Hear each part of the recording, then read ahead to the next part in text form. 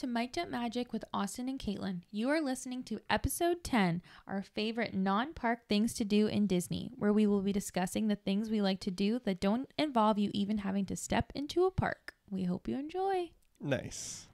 10 episodes. That's crazy. I feel like at the same time, it's like, I feel like we've been doing this for a really long time. So it feels like, I'm like, gosh, it feels like we've done more than 10 episodes. But I mean, we do it every other week. But yeah, which is at crazy. At the same time, though, it's like 10 episodes, a lot of episodes. Yeah. And it's already been 20 weeks. 20 weeks. That seems crazy. That does seem crazy. It is already June. So I know. I was thinking that the other day. I was looking at something and something got posted online and it was like, oh, this will be announced on like June 10th or something. And I'm like, what the heck? June 10th? That's so far away. And I like look at the thing. I'm like, oh, it's the 8th. As we are recording this on the 9th. Yeah, we're quite literally on the 9th. Yeah. So yeah, it's already June. We're halfway through the year. Just means our trip's coming up faster. Oh my gosh. Get me to Disney World, man. And this is something that we always do, is we always book these fall trips and then wish our summers away. And it's just like one of those things that we love going so much at that time during like all the Halloween stuff and everything. But having it then, you're like wishing away the summer, which is kind of unfortunate. We just have to book another trip in the spring so that we're never wishing time away. You know what I mean? Yeah. We got to try out maybe 2 trips in a year rather than just 1 trip in a year. Because there's also a festival that we have. Not in the spring. That we've missed out on. Not in the spring. Wow. That one's in the winter. Well, there you go. Lots to do. Technically, there's actually 2 festivals we've missed because we've never done Festival of the Holidays either. Oh, yeah. But I never think of that one. I wasn't really counting that. No, I don't either. Because that's like it is, but you know. Yeah, that's what I mean. I don't ever think of it. Yeah. Yeah. Anywho. Yeah. All right, let's jump into some Disney news. You didn't have any Disney news for us today? No? Okay. I have a few things. There's really not a whole lot going on, I feel like, because everybody is solely focused on one thing, which is the opening of Tiana's Bayou Adventure. Oh, yeah. In the Magic Kingdom. So, cast previews started like from when we're filming this about 2 weeks ago. So. Oh, I guess it was that long ago already. Yeah. Like a week and a half. I guess. Yeah. So cast previews has started. So that means that they are on the ball. There's been some hiccups though. Yes, There's been a lot of hiccups. I guess like a bunch of the cast previews have been kind of like people haven't been able to actually ride them at their time because the ride keeps breaking down and things keep happening. And I just said like, Heidi and I were talking about this the other day and I was like, why would they go and refurbish this whole ride and then not fix the things of like the ride not running? Because Splash Mountain always has issues. Like it's always randomly closing down and stuff. So I'm like, why wouldn't they fix that? So apparently, like she said, when they were there, it was like something to do with like maybe not all the animatronics were working perfectly or whatever. Like that's kind of why they run the cast previews too, right? To like, you're like get the quirks out. Get it working. Yeah. So it might just be something like that, but I don't know why they would close the ride down just for animatronics not working. So there must be some other stuff going on, but all I know is I am excited to ride. I will do anything that I can to ride that ride when we are able to go. Yep. We are not people, if you're new here, we are not people to buy Genie Plus or Lightning Lanes really ever. But we will be if we need to. We have like a Guardians exception, and then now this will be another exception if it's required. But even Guardians, like we don't buy it every time. No, but like we have. Yeah, we've bought it's it the like only one twice, we have. right? Yeah. Because it's worth it. And then also, if anyone does want to see what the cast previews are like or wants to watch any content of it, Brandon and Heidi did.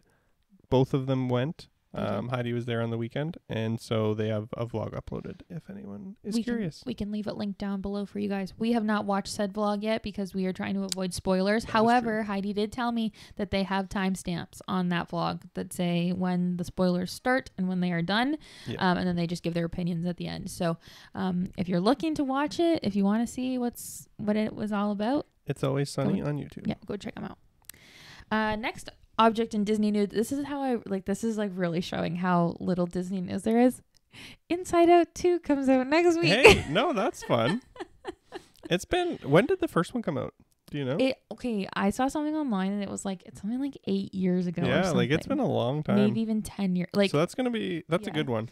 Yeah, because people were saying like it's so fun that these characters have grown, like that they've grown up with these characters, and I'm like that's so funny because it's like I see it as like I saw the first one as an adult and now I'm seeing the second one also as an adult. But like there's literally people that are like, oh my gosh, the first time I saw this I was 7 and then now I'm 18, and you're like yeah. But that's kind of how it was with Toy Story for us, right? Mm-hmm. Same with Monsters University and Monsters Inc. Yep. It was like Monsters University came out the year that like most of us that kind of grew up watching Monsters Inc. went away to university or college. So yeah, it's kind of cool how Disney does that. They really know how to get your heartstrings going. Yeah, they get that. They get the original audience and they get all the new people. Like it's just they're very. But yeah, I'm excited for Inside Out too. They've been doing a lot of like merch in the parks for Inside Out too, and then right now they have, I don't know how much longer this will last, obviously because the movie's about to come out. But in Hollywood Studios, they have like a little sneak preview. You know how they do that in like the One Man's Dream Theater in Hollywood Studios? They have a little sneak preview, I guess, of Inside Out too. Yeah, I didn't know that either. Heidi told me that they went and watched it. Oh, nice. So yeah, that's fun. Yeah, I'm excited. I'm excited for the new emotions. I'm excited for anxiety because I feel like I'm gonna vibe with that little character. Yeah. And then the Country Bears' new songs. A few of them have been released, or not released, but like announced. So the Country Bears, if you don't know, is in Magic Kingdom, and they're getting a refurb where basically they're just updating like the songs and like the content of it, but it's still going to be kind of that like Country Bear Jamboree type show with the bear animatronics, and they're going to be singing some songs. But they're updating it so that they're doing classic Disney songs in like country twang, different country styles. So some will be like country rock, country pop, just like, I don't know. Yeah, man. Whatever other kind of ones. But some of the songs that they announced that they're doing are Try Everything, A Whole New World, and The Bare Necessities. Those are some of the songs that you're getting a sneak preview of. So that's exciting. I'm excited for it. I like the idea that they're doing where they're just like gonna redo some of the ones. I think it'll go over well. Yeah, and we actually got to do it before too, so at least we did get to experience the OG. We only did it once. Yep. But we did it. One and done. That's all it needed. I'll tell you that. Sorry to the Country Bear lovers out there. Sorry, you guys. But, it's just not our cup of tea. It was fine. It was fine. Yeah. It was just like, I was just like, whoa. Wow. Like, okay. Yeah. Is that all you got? That's all I got. Three little measly news points. I'm telling you, it's all been. I think everything's about Tiana. And I think they are saving so much news for D23. We're gonna have to do a whole D23 episode, for sure, recapping our opinions on everything. But 100% they're just saving it for that because really D23 happens in 2 months. Yeah, like that is true. Beginning of June or beginning of August. So they're not going to be dropping anything crazy in the next 2 months before D23. So yeah, that's fair. Yeah. Okay. Well, anyways, so did we even say what the topic was for today? Yeah, in the intro. Oh, in the intro. But you can kind of expand. We are going to talk about things that you can do at Walt Disney World that do not require park tickets. Yes. So this is something that we always do, like some of these things, or at least like spend half a day here, half a day there, if it's not a full day, because normally we are in the parks like pretty much every day. Yeah, to be fair, we normally always buy full park tickets for the whole trip. We don't really ever do a resort day or whatever, but these are things that we do like to do if we have like an afternoon or like the middle of the day and we don't want to be in the park sweltering. So so we just I have 5 things. We kind of were talking about it before we recorded, and we kind of both had the same type of thing. So we were going to do lists, like each of us, but at the end of the day, it's really the same stuff. So we'll just kind of chit chat and tell you guys about the different stuff that we like to do. Yeah. And then there also is like a couple of the points are very broad where there's a lot that can kind of go into them. So we'll just kind of go through it all. Okay. So the first one is going to be golfing at Disney World. So if you don't know, they have courses on property. And this is something that like not everyone is going to be too keen on, but if you are a golfer or you do have a golfer in your party, this is a great option.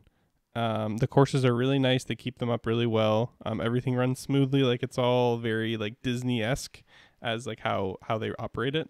And yeah, it was incredible. We went one time and I would do it again. You are able to rent clubs. So if you don't want to bring clubs, there are rentals there that you can get. And how much is golf? Like, because this isn't a free activity for people to do on an off day. It's like, I think it was like $120 riding. For both of us? No, each. Oh, each. Okay, yeah. Yeah. So it is like a little bit more expensive, but the course is very nice. It is on property and you are paying that Disney premium like always. But yeah, no, I would definitely do it again. I know that we've talked about it and like you might, if I were to do it again, you might do like a little resort morning or some other type of activity. Yeah. Just because it's not as worth it for you.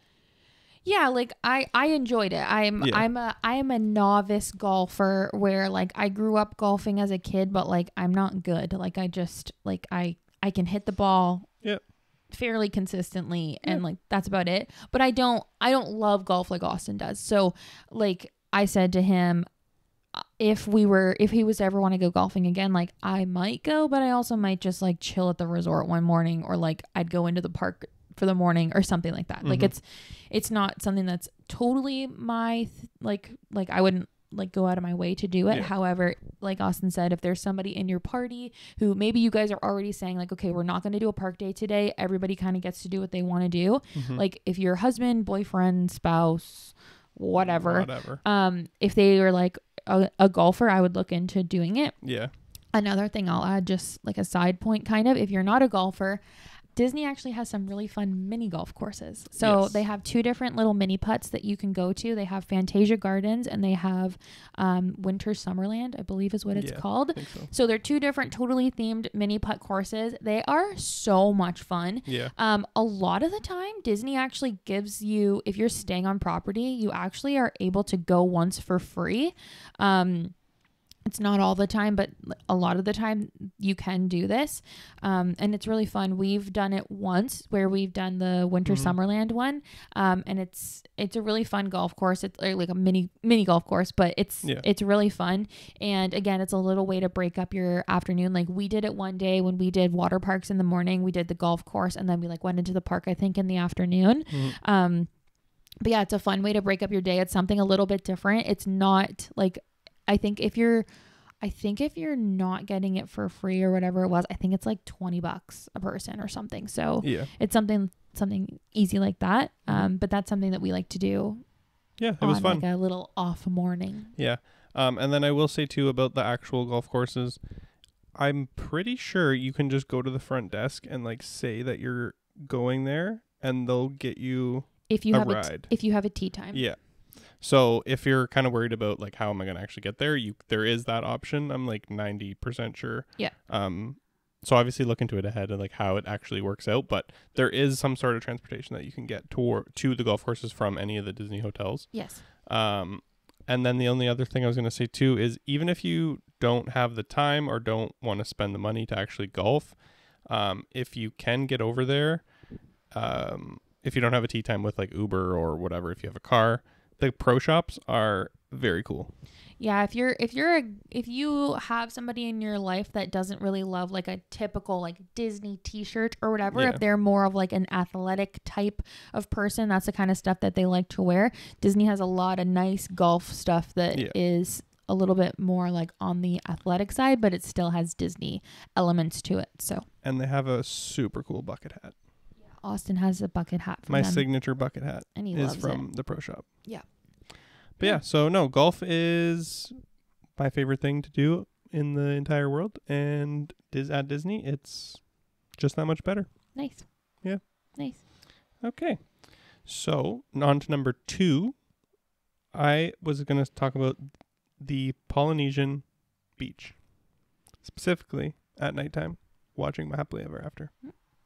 This is a good activity. Again, not required to have a park ticket. And 100% free. 100% free to do this specific thing.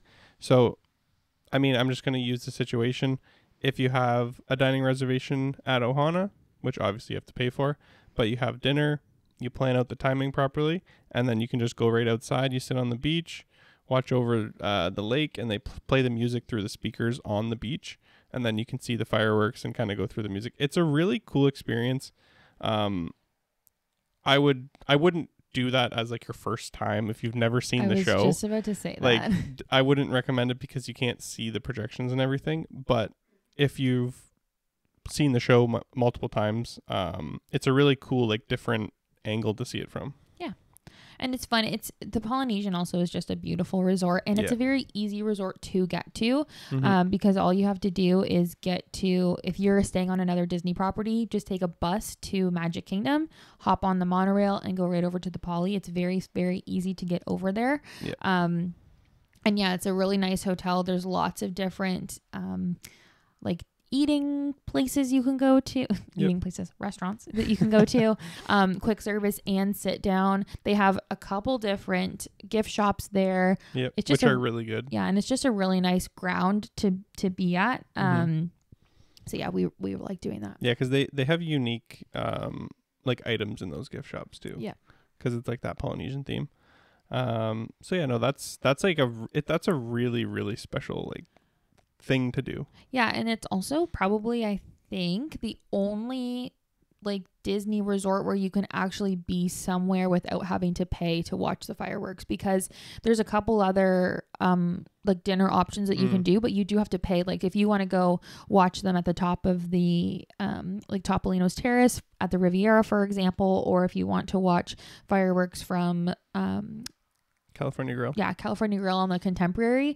You can watch them there at any time, but you do have to pay for, like, dinner there or any meal at some point during the day before you're allowed to go upstairs. So being able to be on the beach to watch them is pretty nice, where you literally do not have to pay anything to watch them. Yeah, and like, it's the perfect spot because it's directly across the lake. Yeah. Sorry, I just hit the mic. It's directly across the lake from Magic Kingdom, so you don't even have a side angle or nothing. You're basically looking at it, like, bang on. Yeah. Okay, so then the next point I'm going to talk about is doing a Skyliner or monorail crawl. So basically just going on either the Skyliner or the monorail and doing the loop and kind of checking out all of the different resorts that are on that loop. So this is really great because you get to see so many different resorts, and it's so easy and quick to get to them all. Because there are a lot of resorts where if you want to go take a look, or even if you're going for a dinner or whatever, like, it just takes so much time to either get from where you are to that place and then back, whatever. So having these, like, modes of transportation is really nice because you're just instantly either at Magic Kingdom, Epcot, Studios, and you just kind of can do your loop around. Yeah, and like because if you don't know, a lot of the, like, you can't get from one resort to another by the bus. You're not able to do that. You have to go from a resort to the park and then a park to a resort. But the Skyliner and the monorail allow you to easily do that. Yeah. So there's just, like, even just if you're doing the monorail one, for example, like, you get to see all these deluxe resorts, like, just bang, bang, bang. And they're all so different, like Contemporary, Polynesian, Grand Floridian. Like, it's just, you get to see so much. And then all the different gift shops, all the different restaurants, like, they're all differently themed. Pin trading, like, there's just so much, and you can spend so much time really going in and out and kind of just exploring the whole of what the resorts have to offer. Yeah, and you can spend as much time as you want to spend, right? So in each, especially of the deluxe resorts, let's talk about the monorail crawl for a second. A lot of people, what they do is they go to each different bar at each of the resorts, where you can maybe get a drink at each one and kind of go bop around. We're not big drinkers, so we've never done this before, but we like to go in, we like to just walk around. Like Austin said, go into the gift shops. Pin trading is a really big thing that we like to do in Disney in general. So being able to go into the gift shops and pin trade is really fun, because I will say the deluxe resort pin boards always have good pins. So it's a good spot to check out if you're ever a pin trader and haven't ever done like the actual crawl, like the crawl of it. And it does take, like we said, as much or as little time as you want it to take. Like, if you want to just quickly pop in, pop out, it's easy. I will say for the monorail crawl, because they have changed the way that they work their security, you have to get your bag checked every time you go to get onto the monorail. They don't do it like that for the Skyliner, but for the monorail, you do. So that does add a little bit of time to it, but it really isn't ever bad because especially depending, like, don't be doing this crawl right at park open. You know what I mean? Like, wait a bit so that there's not a lot of people going in and out of the resorts, and it'll be a pretty quick process. So it's definitely a fun option to do. And then, yeah, for the Skyliner crawl, it's a little bit different where it's not necessarily a loop, but you can kind of get to everything through the Skyliner. So you're going to either Pop Century or Art of Animation, and then you go to the hub, which is the Caribbean Beach Resort. And then you can jump on a different Skyliner and go towards the Riviera, which is the deluxe resort on that grouping. So that one's kind of fun because you really can see the difference of value resorts to a moderate resort to a deluxe resort. You can see the difference of them all. And yeah, it's really fun. I think my favorite is to do the Skyliner crawl because I like the Skyliner a little bit more than the monorail. I like that you're independent. Like, you're just by yourself in the little gondola that you're in. And I also like too that it's just like exactly that. Like, it's like you get to experience kind of different levels and you see the different types of resorts that Disney offers. And like it's just cool because the theming is so cool at Pop Century and Art of Animation. Like, they have the big characters and all the colorful buildings and like whatever, right? And then you go over to the Caribbean Beach, you can see like their pool is really cool. You can see that from when you're on like the thing, and you kind of get it's fun. It is fun to just see so many different types of resorts. Yeah, for sure. So we grab recommend a Joffrey's at the Caribbean Beach stopover. Yeah, especially if you're staying on one of those resorts, like something to do on a arrival day or a departure day would be doing something like this where you can kind of just bop around and see all the different places you can stay. Especially too, another thing, if you have a resort refillable mug, totally worth it to bring it along when you're doing these resorts because you can fill that resort refillable mug up at any resort. It doesn't have to be your home resort. This is true. Nice. Yep. Yeah. And then, so our next point is kind of a large topic, but it's just Disney Springs as a whole. So this is like Disney's public shopping district. So it's just on property. Anyone can go there.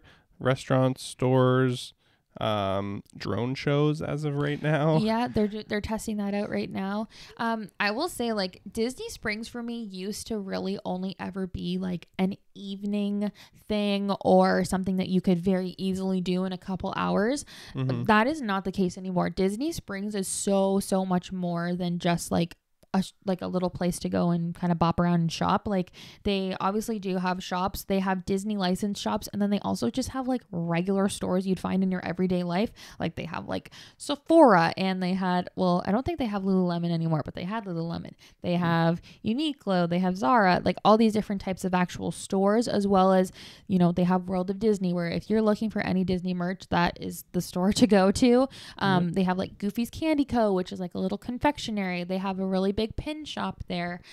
So anything you're looking for, you are gonna find in Disney Springs. Other things they offer, like Austin said, they have different restaurants. So they have quick service and they have table service. Disney Springs actually has so many amazing table service options. We've only really eaten at one table service restaurant in Disney Springs because, again, we don't really prioritize non-park days, but I feel like the more we go, the more we will prioritize that. But, you know, trying out different restaurants that aren't, you know, you don't need a reservation for. Again, those arrival days, the departure days, things like that are really good to spend time in Disney Springs. And then two other options that these ones are, again, like paid for things, but they do offer them at Disney Springs, is that they do have Cirque du Soleil. They have a Cirque du Soleil show that is specifically made for Disney. I did it once when I was 16 with my mom. It was a different show at the time, but we did it one day. It was amazing. If you've never seen a Cirque du Soleil show, highly recommend you to go see it. It's incredible. The like acrobatics and things that they do, and then also just add Disney onto it. It's another level. And then they also have a movie theater. Yep. So you can go to a movie. We've done that before. We've gone and seen, what was it, Avengers Endgame? Yep. Yep. And so, that was like the coolest thing ever to see that movie in Disney. So in Disney. If you're ever going and you're like, oh, there's a Disney movie coming out, it's pretty fun to go to a Disney theater to go see a Disney movie. And just a small tidbit, if you are seeing a movie at the theater and it is late, don't worry, you will be able to get a bus. Yeah. We got out of our movie at like 1:30 in the morning or something, and 2. There was just like a cast member standing there like, hey, where are you guys going? And then they radioed a bus and like got us. Disney will take care of you. They always make sure that everyone's back where they need to be, no matter what the time is. So small note anyways. So continue your rant. That's okay. And then I was also going to say that they also have a bowling alley at Disney Springs. So if you're interested to bowl, you can bowl. It's Splitsville. So it's basically, it is a restaurant, but it's also a bowling alley. So that's something fun you can do. We've, again, never done that before, but it is an option there. Mm-hmm. They also have, I'm just listing off all the different items at Disney Springs. They also have a massive hot air balloon that you can go up into. This one is paid, again, that you do have to pay for, but it like lifts you up. I think it's called, was it Characters in Flight or something? It lifts you up in a big hot air balloon. You get to see all of Disney Springs. We've never done it, so I don't know the extent of how far you can see. I would assume that you can probably see all the way over to like Magic Kingdom and such, but pretty cool thing you can do there. And then the last, like Austin said, is this new drone show. So the drone show just started a couple weeks ago, and basically they're just kind of testing it out. And I don't know. I really don't know a whole lot about it. Mm-hmm. I do know you can only see it from one area of Disney Springs. So it's not something where you can just like stand anywhere and watch it and see it well. You kind of do have to stand in this like designated area. And Disney Springs is already a very, very crowded place, especially at night. So definitely is adding to the crowds, but yeah. We always go to Disney Springs like twice a trip. Yeah, I would say we go about twice. Yeah. But like we said, we don't really, we eat at kind of the same spots, and we do the same type of things, but there's a lot of different restaurants I really do want to try out at Disney Springs. So I feel like in the future I want to try and prioritize Disney Springs a little more. Yeah. And then this is like the Gideon spot. So we always end up getting a handful of cookies to bring home, put in the freezer. Yeah. And then also they have the Joffrey store there. So you can go and get your bags of coffee there. You can get the bags, the like regular flavors kind of around the parks, like the flavor of what they serve. You can buy the bags at the parks or resorts, but they at the store they actually have like the whole wide selection. So it's nice to go there and stock up on your coffee. Yeah. No, Disney Springs is awesome. They've done a lot to it, so it really makes it worth it for you to actually go over there. Yeah. Yep. And then the last thing I was going to talk about was just having a chill and relaxed resort day. Yeah. And this can be at your resort, or you could go and explore a different resort. Yeah, so kind of back over to that monorail or Skyliner crawl, you can either pop over to other resorts. Like if you were, let's say you went to Disney Springs one day and you're like, hey, we want to go have some beignets at Port Orleans French Quarter. Yeah. You jump on a little boat and you head over there. Or maybe you're spending the day at your resort where maybe you're staying at an All-Star, for example. If you're like, hey, I want to go look at the animals at Animal Kingdom Lodge, you jump on a bus, you head over to Animal Kingdom, and then you jump on another bus and head over to Animal Kingdom Lodge. Yeah. It's definitely fun to just kind of pop over and do. I will say you couldn't do a full day at a different resort that you're not staying at because you're not able to do the pools. That's something that's like, I feel like I see a lot of people saying like, oh, when you stay on Disney property, you can go into any resort pool that you want to go into. And this is not the case. You have to be staying at the resort to go into that pool. But yeah, you can definitely at least go check out some more of the resorts. But we like doing like I feel like we're going to enjoy a resort day a lot more often now that we're staying at like deluxe resorts, being DVC members now. But even when we would stay at Pop, like we used to go back and spend like a couple hours at a time. Yep. Just like chilling at the pool, walking the gift shops, like doing the thing. So it's fun. It's a fun little thing to do. Again, I do feel like you might prioritize it a little more if you're staying at one of those resorts that have a little bit more to offer. All the resorts though do have like kids activities. So if you do have like a young child, if you're just like, I just want to sit by the pool all day, they have like event people that will kind of entertain your kids. So they do like little pool activities, little games. They do like tie-dye sometimes. Other things that like the resorts offer is that at a certain time, I think it's around dusk, they start doing like campfires. So you can do s'mores, or you pay for the s'mores, but if you just want to roast marshmallows, you can just do it for free. I just want to do the s'mores so bad, man. I just want to do the s'mores so bad. But you can do that. There's other options where they have a movie. I'm pretty sure all resorts do this, but they do the movie Under the Stars. So they have this big jumbo blow up screen somewhere on your resort property. And they'll play a different Disney movie every night. And normally when you get to your resort, somewhere there will be a board or something that'll say like what movie is on each night. So you could kind of plan around like, oh, Tangled's playing on Wednesday. Maybe we'll come back to our resort early and sit and watch the movies. You can do that at your resort. Again, obviously spend time at your pool, spend time, maybe if you're staying at a deluxe resort or a moderate resort that has like a sit down meal option, book some type of meal, like, book a breakfast, book a dinner, something that you can go and enjoy at your resort. We really like, especially again, I sound annoying, but especially now recently that we've been staying at these more deluxe resorts, we've really been prioritizing eating at the resort that we're staying at to just really try out the food. So when we were staying at Pop Century or not Art of Animation or like the All Stars or anything like that, we would really like to go to different resorts to do different dining. But now we're really just like, we're staying at these nice resorts. Why don't we just eat here? And like, that's where we're going to enjoy our foods. Yeah. Now that we have the option of staying at these resorts, which we didn't really think was going to be a thing. Yeah. Back then when we first started going on trips, I think now we kind of want to keep it more to the resort we're actually staying at, so we can kind of save different places for different years or trips. Yeah, and then you have little things to look forward to. But again, like if you're staying at a value resort, they don't have sit down meals. So if you're looking for something for a sit down meal, another resort or Disney Springs is your best option if you're not going into a park that day.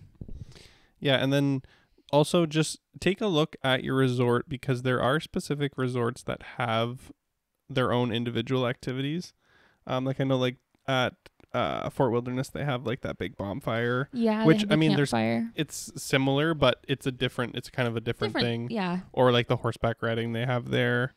Or I was thinking of another one a couple of seconds ago. I can't remember it now. But just make sure you actually look into your resort. Well, some of them, like the boardwalk has the Surrey bikes you can rent. Yeah. So they like those double person bikes, or I think at Port Orleans you can do like a horse and carriage ride or something around the like stuff like that. But yeah, like Austin said, look into the amenities and the like activities that you can do at each of your resorts, because Disney definitely has lots of things that will entertain you, because you're like, oh well, I still have to spend money for that, but it's like, but instead of paying whatever $180 for a park day ticket, you're spending $50 on a I don't know, horse and buggy ride. So it's just another option for a slower paced day, less crowded, because there's way less people at the resorts, especially during the day.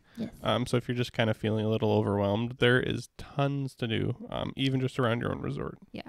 And obviously too, like we're just talking about the things on Disney property. Of course, you can go off Disney property. You can go to Universal for the day. You could probably go to a beach for the day. You can go to the outlets. You can do different stuff like that. We really are just like, we like to stay in the bubble. Like in that bubble. Yeah, that is to our point. It's the easiest thing to do. All of Disney transportation is covered. You don't have to worry about that. There's definitely ways to get around Disney World without having to pay for an Uber or pay for a minivan. So yeah, we like to just hang around Disney property. But yeah, I feel like we covered all the things that we like to do on our off days. I'm sure there's a lot of other things, again, those small things at specific resorts that we didn't mention. So if there's anything that you guys love to do or have done before and would or would not recommend, leave it in the comments, or send us a DM, however you feel the best way to get that info to us. Yep. And we will share any responses we get. Yep. But I think it's a shorter episode. Hey, but that's okay. People don't always have time to listen to an hour and a half of us yapping. But I think that's kind of all we have. So no, that's great. Thank you guys all for listening. The audio version of the podcast will be up on Spotify and Apple. The video on YouTube, Magically Katelyn. And we are on Instagram, Magically Katelyn and Magically Aussie, or Mic'd Up Magic Podcast. I've been slacking on the podcast Instagram, I will say. Yeah, I'm going to just kind of call you out quickly that the last time I edited TikTok content for the podcast, you didn't post one of them. I did. I posted one. No, you didn't. Anyway. Hey! You know what? I do a lot, okay? You work like a dog. I work like a dog over here. Yeah, you do. You're busy. We are busy. Gracious. Just a little butthurt about it. Oh my gosh. Well, maybe you should edit some better videos because obviously I didn't think it was worthy. Yeah, that could be true. All right. Well, anyways, that is a wrap on the things we'd like to do on an off day at Disney World. We will see you guys and chat with you guys in the next episode. Bye. Bye. Love you. Bye.